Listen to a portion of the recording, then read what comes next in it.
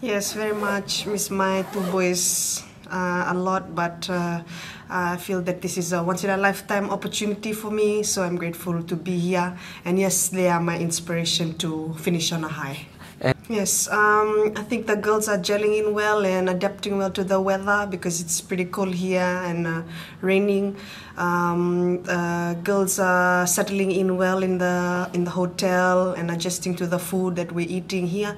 And yes, we are ready for England this Saturday. Most of the girls, they've been through challenges and struggles in the 3 years that we've prepared together in the DTEs.